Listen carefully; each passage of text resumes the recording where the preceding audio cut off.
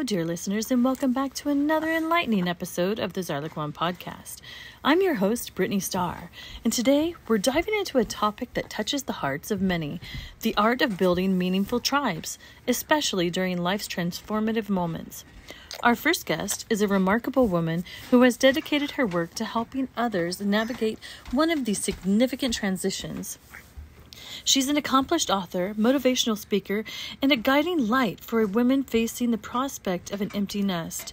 Brenda Ridgley, the author of the compelling book Lady and the Tribe, joins us to share her insights and expertise on creating and nurturing tribes so we don't find ourselves alone when our nests start to empty. Brenda's own journey and experiences have not only shaped her perspective, but also inspired her to empower women to cultivate supportive, resilient communities during transformative phases of life. In The Lady and the Tribe, Brenda explores the importance of building connections, fostering friendships, and finding purpose beyond the role of being a parent. In this episode, we'll explore Brenda's journey, the inspiration behind her book, and the invaluable lessons she's learned about the power of community and sisterhood. So grab a cup of tea, settle in, and get ready to be inspired by Brenda Ridgley's insights on building tribes and embracing the exciting opportunities that life's transitions bring. Without further ado, let's warmly welcome Brenda Ridgley to the Zarlequan Podcast. Brenda, thank you for being with us today. Oh, Brittani, great. How are you? I am doing well. I was looking forward to having this meeting today. I am also. Thank you so much for this opportunity. I love what you're doing. Oh, thank you. Well, thank you for joining my podcast. Can you start off by telling us a little bit about yourself and what inspired you to become an indie author? Yeah, absolutely, Brittani. I guess I'd like to call myself a recovering momager at this point in time. I spent the last 20 years in, several careers, throughout this journey. And but when I became a mother about 24 years ago, almost exactly, people tell you your life's going to change when you have kids, but nothing can prepare you really for what that really looks like for you. And I think everybody has a different but similar journey. And at that point in time, I kind of began to sideline a lot of the stuff that was, Brenda, me focused, my me stuff. And as we women do, I think, throughout our lives, we kind of go all in to our roles, whatever that may be, anything that we're given or take on, we just go for it and give all of ourselves to that. And, I proceeded to do that over 20 years. And, I continued to work, and I thought I still had a social life. Once a very, very active and involved social life became kind of superficial, I guess I would say. It was limited to Facebook and saying hello in the car pickup line and hey, we should get together soon someday, but you never do. You know what I'm talking about? I know exactly what you're talking about. And didn't even really recognize what I had allowed to have happen until my children were in high schoul, and I had this aha revelation that life as I knew it was coming to an end. A life that, we'd prepared my children for and anticipated and got them all ready for, but I didn't get myself ready for this. And, your question about what made me want to even become an indie author, I think I always thought I had a book in me. I had no idea it was going to be this one. I just never knew what I would have to write about that would be interesting enough to put into an actual book and not like a pamphlet or a, type of thing. And right. Yeah, so I was just really inspired by my own journey of basically losing myself to the point where I didn't want to get out of bed anymore because I didn't have anything to look forward to. Wow. Beyond my family, and to figuring it all out and coming back with strength and purpose, all because of a tribe of support that I intentionally built for myself. Oh, wow. Okay. So you didn't have this like your whole life. It wasn't just like, this is just how I live. This came later. No, absolutely. I'm in my 50s now. I didn't even start even thinking about writing a book until I was 50. Wow. So it was kind of like, I mean, I was kind of inspired to write it. It came out through a process. I was invited to participate in the Mrs. Colorado America pageant. Wow. When I was 50. And I was like, heck no, that's not me. I'm not a pageant girl. I wouldn't know the first thing to do about that. But, you know, back in 2020, things were kind of drab and bleh, right? Yeah. And negative. And I thought, you know what? I kept on thinking about it. And I just thought, you know what? We could all use a little more bling in our life right now. and I said, I'm going to bring the bling to my community. I love it. Oh my goodness. So basically, I decided to hire a coach because like I said, never done anything like this. And this is legit, Brittany. I had to walk on heels in a bathing suit on stage. On heels, I say, because I don't wear heels. I don't wear heels anymore. No, it was terrifying.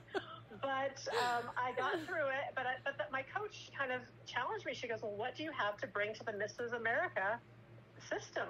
If you become Mrs. Colorado, what is it? What's your legacy? What do you have? And I thought about my journey, and I thought about as I was talking to women and stuff. Oh yeah, I feel the same way. Oh, this is hard. Or oh my gosh, I couldn't wait for the kids to get out. Right? Yeah. All kinds of different stories, but I thought, gosh, everybody feels like they're so alone, and like we're doing this thing all by ourselves, when really we're not alone. So I decided I really wanted to put write my story basically, but also it's not.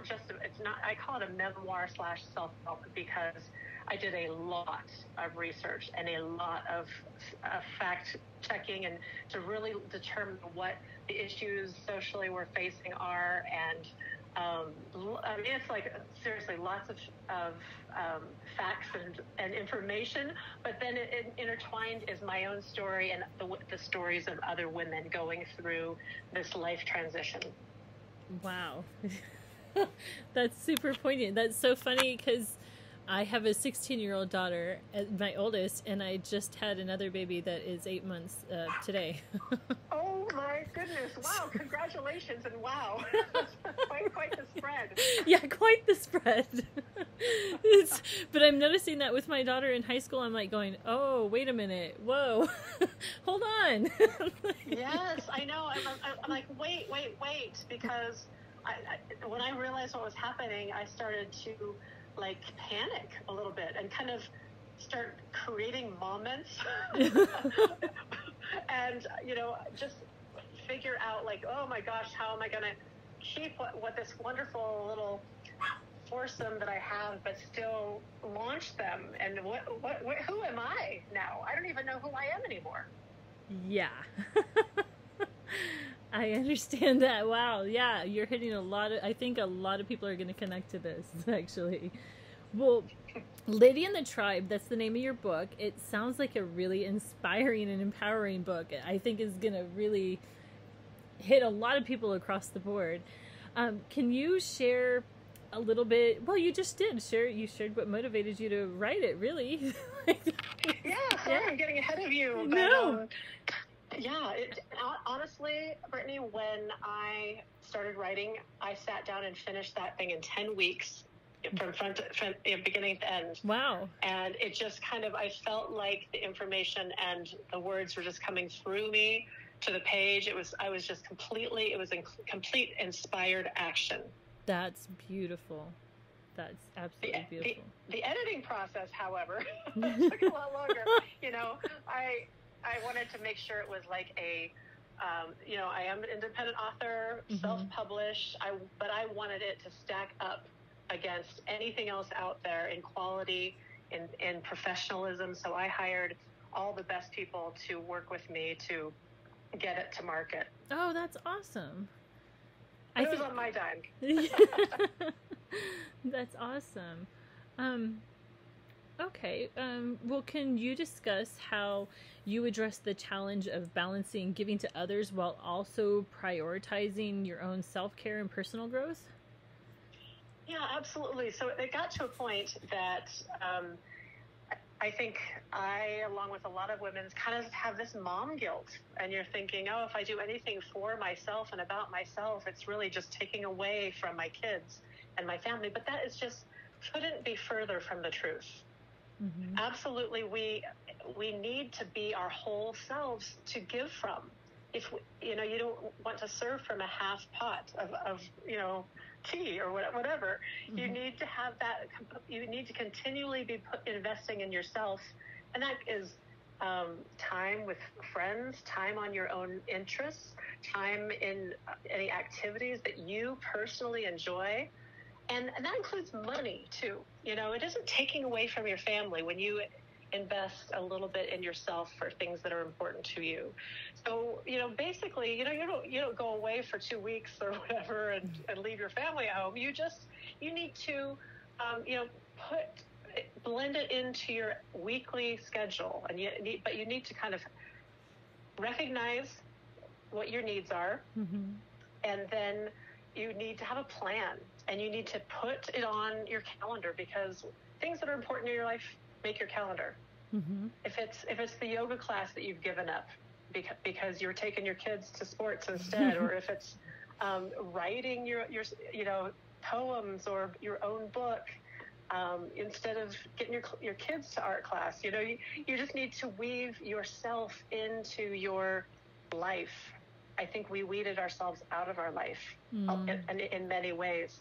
So just having a plan of action. And then once you've decided what you need to do and you put it on your calendar, protect that time. Because all too easy, someone will have another priority that's not yours, but it requires your involvement. And we as women were like, oh, sure, I could do that yoga class later, or I'll get together with Jane in another week or so. Right. Protect that time, because just because it's there, if they have a problem or something, it doesn't have to be your problem. Of course you're going to help. You just protect that time, and that kind of trains your family that, oh, this time is sacred. Mm-hmm. So, I better plan myself a little bit. Yeah.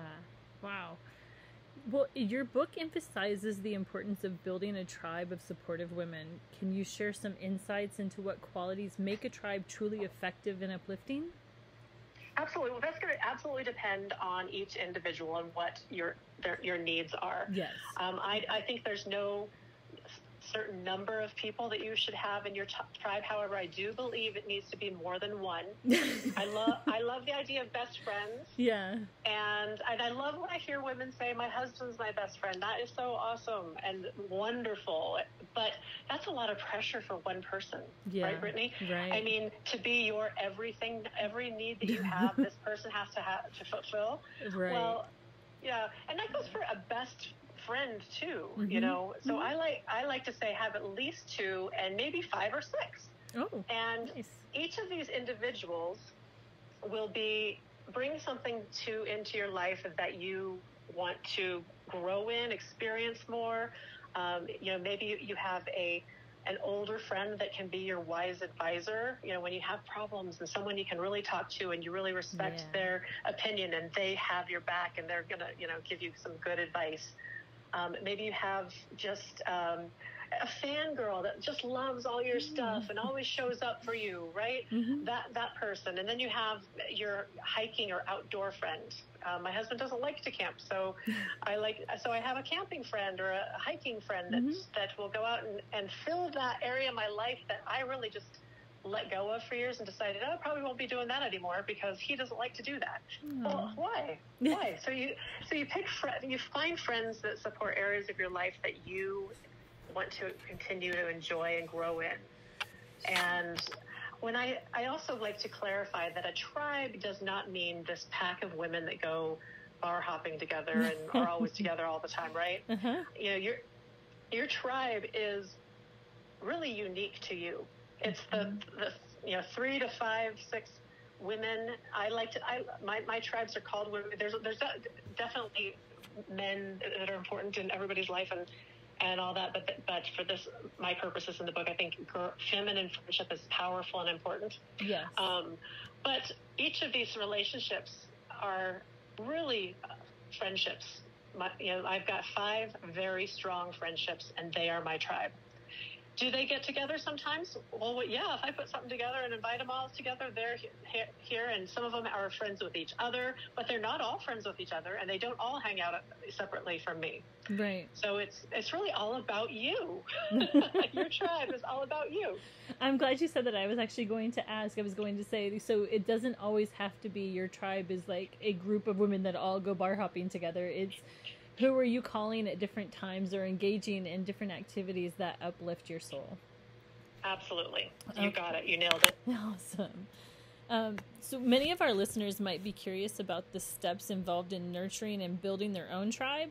Can you give some practical advice or strategies, maybe from your book, to help women establish these connections? Yeah, absolutely. And, I know that we'll probably talk about the fact that some people are starting off and they have a tribe member. They may not have anyone that's that deep because they've gotten to that superficial point. Right. But I'm gonna start just by answering your question right now. Like, okay, let's say you have a couple people that you are connected with, you have a pretty strong friendship, you would like to grow into a tribal relationship, meaning you're going to grow in depth and vulnerability over time. Mm-hmm. And the important thing, the friendship formula just requires your time, your attention, and your enthusiasm. So, time is something that's a really limited resource for us. So again, there comes in the planning to set aside time for each of these friendships. And I recommend having a face-to-face, coffee, lunch, whatever that looks like for you, shopping. Mm-hmm. Do it once a month with your best girlfriends. Okay. And this is a one-on-one thing. And so with each of my tribe members, I try to see them in person once a month so we can catch up. I can learn about what's going on with her. She can learn about what's going on with me. So we are truly living our life together. We're in each other's lives, and we know each other's lives. That's the problem with social media, is that everybody's posting all their positive stuff, their vacations, their new cars, the sports, whatever. But nobody knows the hard stuff. And because we're not bragging about it. Right. But we all have it. Right. And you need someone to be able to have these conversations with that kind of get you, and and you can have a soft place and a safe place to share. So there's the first thing, is just to monthly get together. Then I like to put together a monthly standing. We have a happy hour we call Women Who Wine once a month, Mm-hmm. But it could be tea, it could be shopping, it could be just hiking, whatever you and your friends like to do. And it's just really a standing third Thursday of the month for my group. And it's going to be a 5:30 to 7:30 window. Come, bring your own glass, bring an appetizer or a bottle of wine to share, and we're just going to stand around and catch up and visit as a group. As nice. And people come in and out. It's kind of open house style. Mm-hmm. You don't have to come. You don't come to all of them probably. You just come when you can. And then our extended tribe comes. My tribe's tribes come together too, and I learn about my kindred clan, and that's what I call them. My extensions of my tribe, those friendships. So I think beyond that, just on a weekly basis, this is when you use texting, and this is when you use Facebook to just say, hey, thinking of you, or sending a funny meme, and just kind of being in each other's daily routine in some way to connect on a regular basis. And again, I'm not saying every day, but because that's not what our lives are, or our lives are busy, but just making a concerted effort on a weekly basis to connect to your tribe. Yeah, I think that's a great idea. We were talking before about transition moments, and we all go through them, and they can be pretty challenging. How does Lady in the Tribe guide women through these types of moments, providing them with tools and perspectives to navigate the big changes and growth?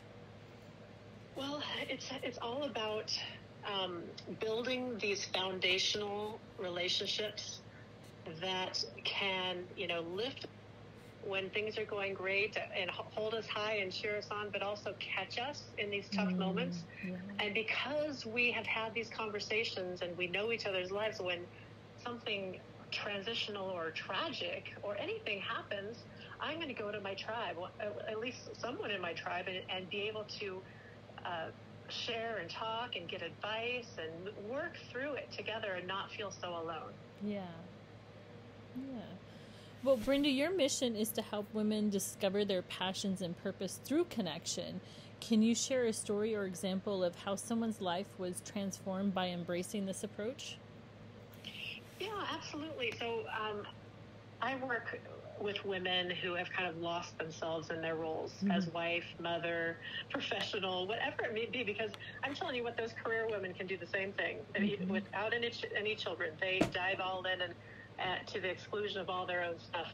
So Jody comes to mind, and she had children in middle school that had just transitioned or transferred, grown into the high school, I should say, and she was realizing that all these other moms that she'd been hanging out with for, since kindergarten, basically, how you get in there and you're doing all the sports, and you're like helping on recess and maybe helping in the class.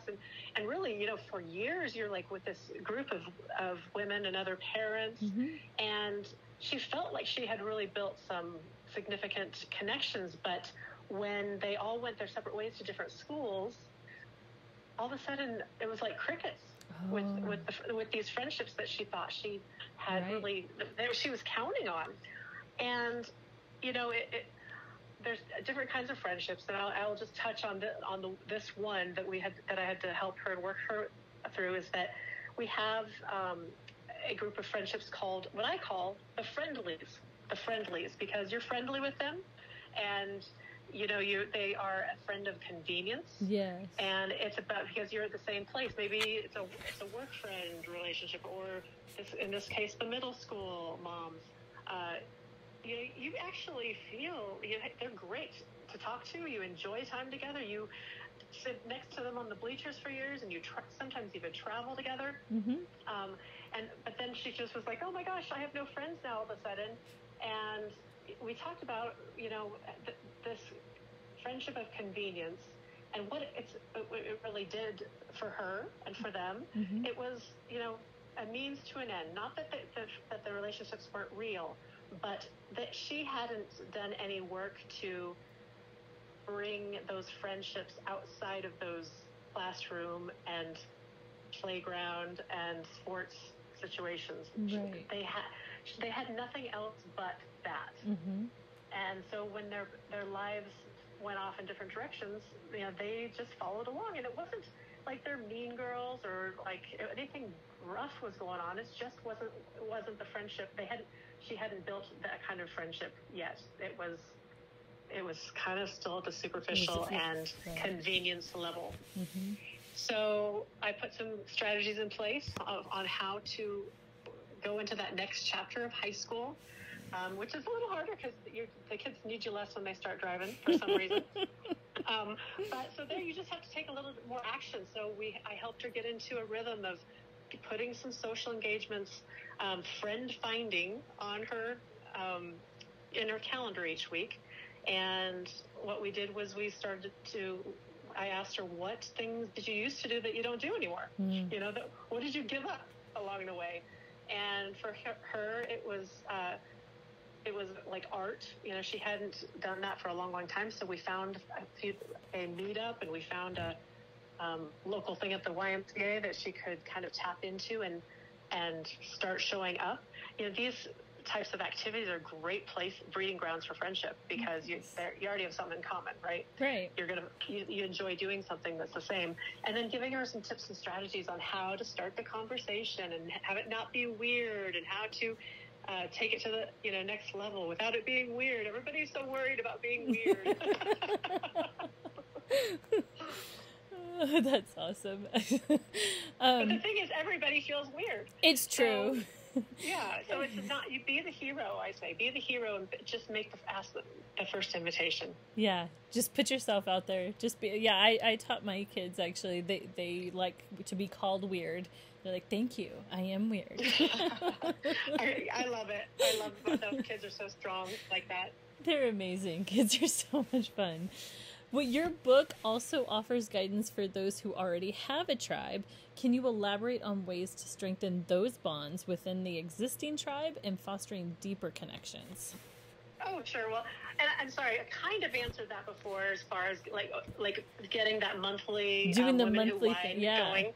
Yeah. And then with my tribe, like my 5 or 6 plus a few, usually we end up being around 10, I plan an annual women's retreat. We call it GNO, Girls Night Out. Oh, nice. And we rent a place in the mountains for us because I'm here in Colorado. So somewhere that's like an hour or 2 away, because you want it close enough that it's not too, hard on the family or hard to get away, but far enough away that you have a change of scenery, right? Yes. And they can't call you. I was going to say they can't call you right away. So we rent like what I call a mansion, just a VRBO or Airbnb. Yeah.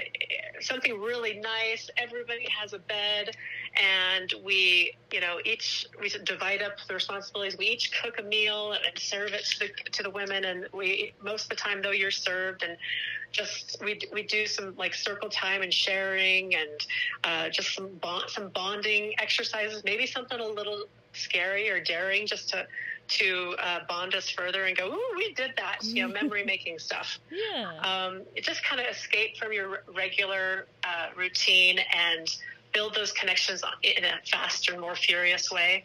And then when you come back, you're all refreshed and you're all filled up and you're all energized and you are a better mom and spouse and employee or whatever you're professional than you were when you left. Absolutely. Absolutely. Well, you are so engaging. You have such charisma. I love talking to you. Being part of your circle sounds great. How can other people get involved with you and benefit from your resources, events, and coaching? Okay. Well, thank you for asking, Brittany. I appreciate that. So the best point of contact is just my website, BrendaRidgley.com. That's BrendaRidgley.com.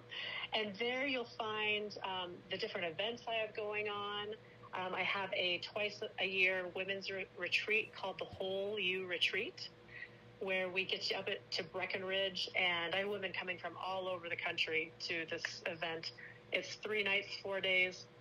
And I'm serious, this is a mansion. This is a 32-bed home surrounded by national forest. And we deep dive into some personal growth to get you back on track to what you've lost, and to get you excited about the next part of your life. Of course, there's massage, and there's all kinds. There's a Roman hot tub. It's just an amazing, nurturing, powerful, feminine energy weekend. So that's coming up here in November, and then in May again.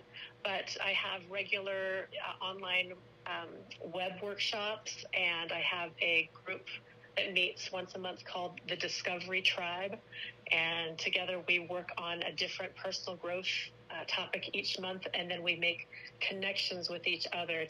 I make these groups kind of small, between 8 and 10, so they really build some relationships, a tribe of sorts, that they can lean on for future. And then I have my living tribal programs, anything from a 90-day program up to 6 months and beyond. It just depends on people's individual needs, and that can all be found on my website. Awesome. Okay, and we will also have all of that linked on your profile on Zarlequan as well. Oh, thank you. Personal growth and connection are always ongoing journeys. How do you continue to learn and evolve? I am reading something all the time or researching online. I really, truly want to know the answers and learn so much more. So I am continually looking into anything about relationships. Loneliness is a huge epidemic in our country today. Just connection and going deep, and what's preventing women in particular from, having those deeper relationships and conversations. And we all know, things can happen that kind of scare us and hurt our feelings, and it kind of makes us back off. So what are some strategies? So I'm always looking for this kind of personal growth for myself. so that I can, practice it and then pass it on and help others with it. Mm-hmm.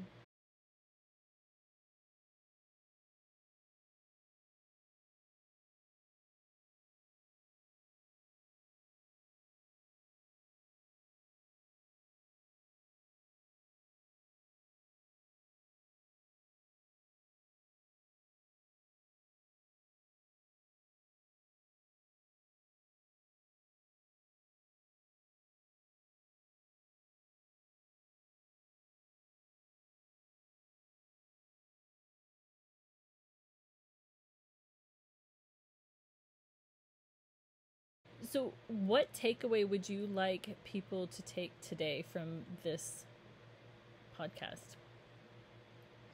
Well, for the aspiring authors out there, I would say, it seems like a lot of people I talk to say, I want to write a book someday, and someday is not a day of the week. Nor is it a month or a year. Right. So my challenge and suggestion and takeaway is just create a small goal. Maybe it's 200 words a day, or 500 words a day, or something like that, or 500 words every couple days, just to start moving you in the direction of that dream of yours, because time goes so fast, and little increments of adding, before you know it, you'll have 10,000 words, and you'll have something that's really exciting and that's pulling you to write me. But you got to get started. So, and sometimes it's hard to start. So find something that you're excited about, a piece of it. Doesn't have to be at the beginning. Maybe it's the middle part of your book, and start just writing. Well, Brenda, speaking of that, what is next on your writing journey? Are there any new exciting projects or ideas that you are exploring right now? Oh, yes, I sure am, Brittany. I am writing my second book. It's called And She Lived. Oh. And She Lived. And the tagline is Ignite Your Life's Purpose and Save the World. I love it. Because guess what? The Dalai Lama said it best. The Western woman will save the world. It's because we have the wisdom, the resources, the knowledge, the empathy.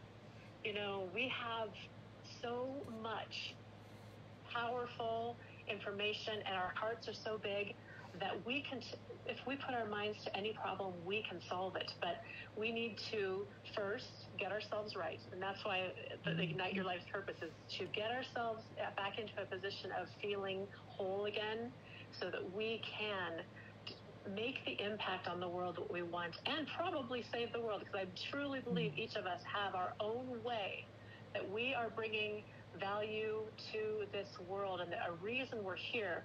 Maybe you know what it is, maybe you don't, and if you don't, that's okay. A lot of people don't, but that's when you need to start doing that introspective work to figure out what it is, so that you can bring it out, and then from that platform of strength, find out what matters to you and make a difference. Wow. Man, I really appreciate this talk. I think you've inspired a lot of people. I'm inspired, and I'm kind of excited. I don't know, where is your book on pre-order? No, not yet. I'm just about halfway through it. I'm hoping by the end of the year I will have it done. I'm not beyond that. We'll see. The editing process, I never know what. This is a little takeaway too for the authors. My book, the first book I wrote, is absolutely 100% intact from when I sent it to the editors, but they like to rearrange it a little bit, rearrange your chapters and have you clarify things. So that process takes quite a bit of time, and it just really made it better. It did, but it's an exciting process. Awesome. Oh man. Well, whenever your new book comes out, let us know, and we'll post that on Zarlequan as well. I really appreciate you coming. Maybe when you write the new one, you can come back and we can talk about that too. I would love to, Brittany. Thank you so much for this opportunity. What a great podcast. This is a great service, and I appreciate it. Thank you so much.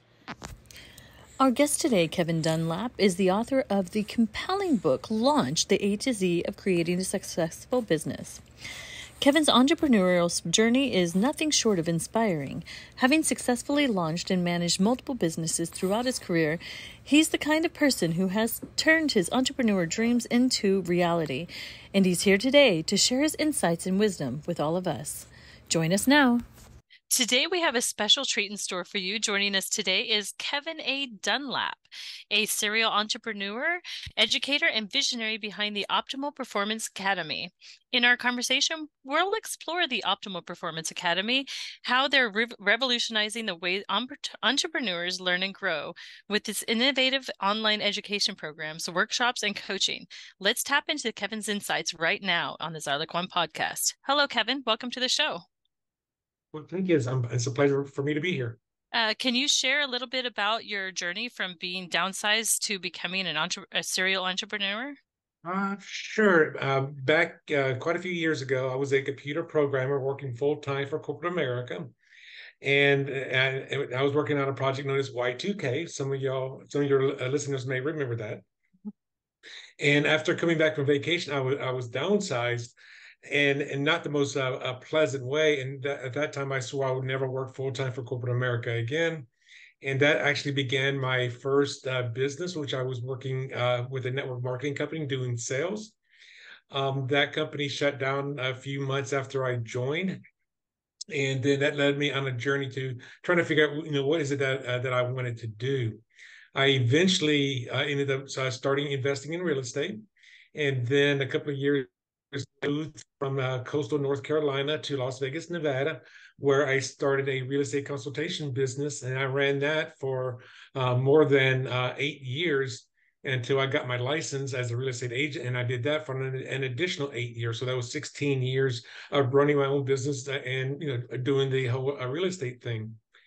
In 2020, just to be to sum this up really quickly, I wrote my fourth book. It was called Launch the A to Z in Creating a Successful Business. And in 2022, after some personal things that happened in my life, I decided to move to Raleigh, North Carolina. And that's when I actually launched Optimal Performance Academy. And that is an academy or a school for entrepreneurs where we have online courses. We have workshops, we have training events, we have group coaching and consultation. And what I was wanting to do is I see so many people that are just starting out or who are new to entrepreneurship, including, like, say, real estate agents, that they just don't know what they don't know. And they struggle a lot at the very beginning. And unfortunately, a good number of them go out of business within that first 1 or 2 years. My goal at the Academy is actually to educate entrepreneurs so they can actually be more effective in growing their businesses. Oh, excellent. Can you tell us more about the classroom and the recorded courses from your meetup group? Yes, I do have a meetup group. It's called Small Business Owners or meetup.com, small-business-owners. And what I do there is I have a free training. It happens on Tuesdays at 3:00. And that's 3:00 Eastern, and that'll be noon Pacific. And we go over a particular topic, a particular subject. I do record all those recordings, and then I put them into our membership site, which is what I call the classroom. So if you attended the event, you can go back and re-listen to it if you want to get an education, or if you missed some events, you can go and listen to the ones that you either missed in the past, or possibly later on down the road into the future. Let's say you become a member, and then there's an event coming up next week, but you can't make it. You can always go to the classroom, usually within 24 hours after the event occurred, and a replay of the event is going to be in there. Excellent. Your goal is to help 1,000 small businesses achieve a six-figure annual income. What are some key strategies or insights you often share to guide businesses towards reaching this milestone? Well, it's actually being more effective in your business, which usually involves pushing people's comfort zone.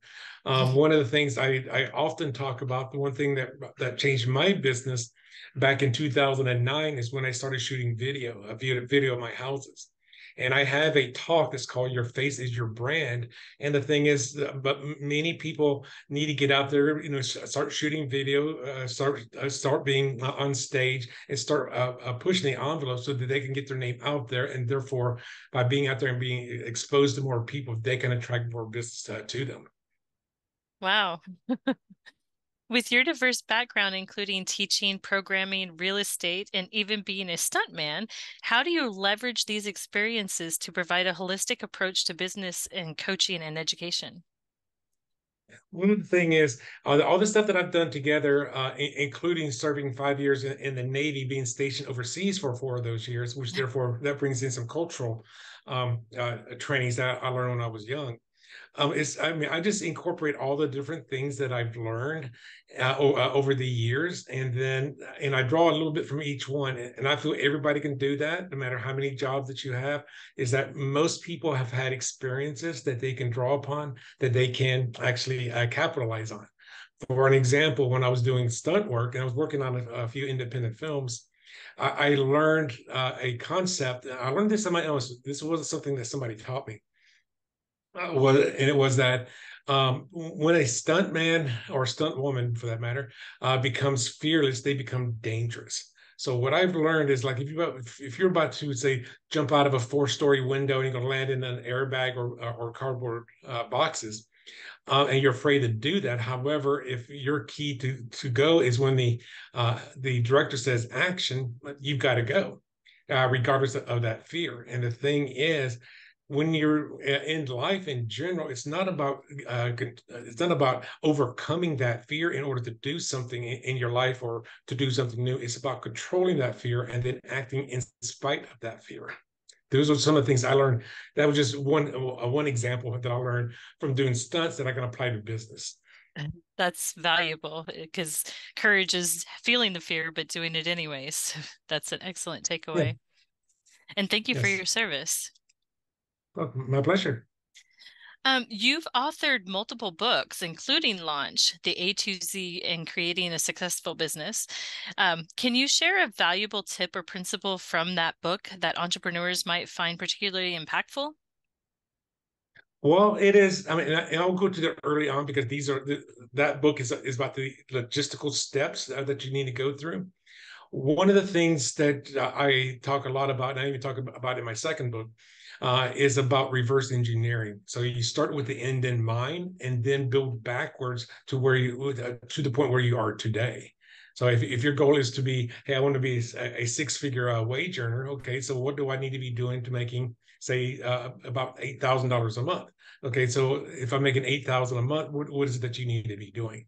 Or 8 to 9,000 a month, what is that you need to be doing? If you've got a course that, for an example, that you sell for $3,000, then that means you need to make 3 sales a month. So what is it that you need to do to get in front of those three people, or those 3 people that are going to be buying from you? If you've got to say a 20% closing ratio, that means you need to be in front of 5 times that many people. So if you close at 20% and you need to get 3, that means you need to be in front of 15 people, or having 15 appointments. And then you just keep reverse engineering to the smaller and smaller steps. Nice. Okay. Can you share a success story of a small business owner who has benefited from the Optimal Performance Academy? Sure. I had a client. I'm not going to mention her name, and she wanted to start a business to do Asian weddings.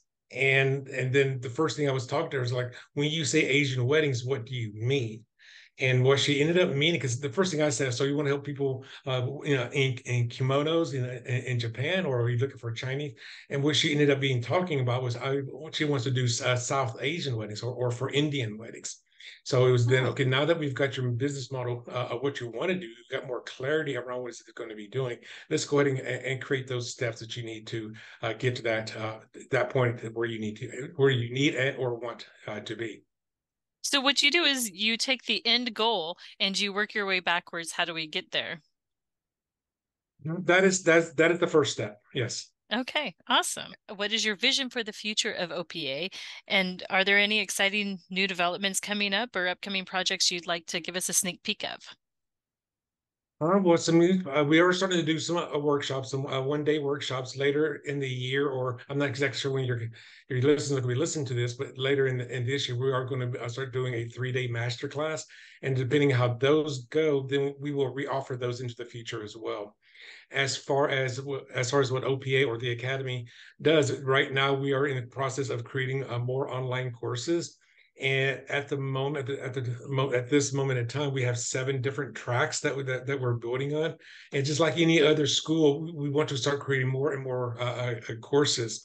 Eventually, we may bring on other instructors outside myself, other professionals, where we will probably do some kind of profit sharing on the sale of the course, where we can start bringing in other courses for people to take, so that when an entrepreneur comes to us, let's say a year or 2 from now, they have a full track of different things that they could be doing that's pertinent to their specific business and their own business goals. Wonderful. On Zarlequan.com, we will have your profile with all your links on there available so everyone can find you. Is there anything else you'd like to add? I'll just say, there is no, if you're still working a corporate job and you're thinking about becoming an entrepreneur, I would say go ahead and make the decision and get started, or at least start doing the research to get started. And it's not all black and white. When you're an entrepreneur, it's a lot of gray, which basically means it doesn't mean like, hey, I'm thinking about starting my own business. Does not mean you have to quit your job. You can do both at the same time.